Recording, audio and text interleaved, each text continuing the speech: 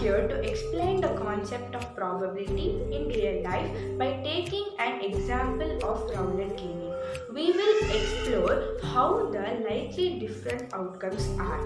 Wheel consists of 8 numbers. You can bet on any number as you like.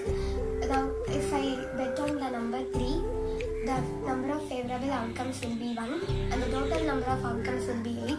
So the winning probability of the game will be 1 by 8 and the losing probability of the game will be 7 by 8. Now I am going to show you how to play the roulette game. Now I am going to bet on number 3.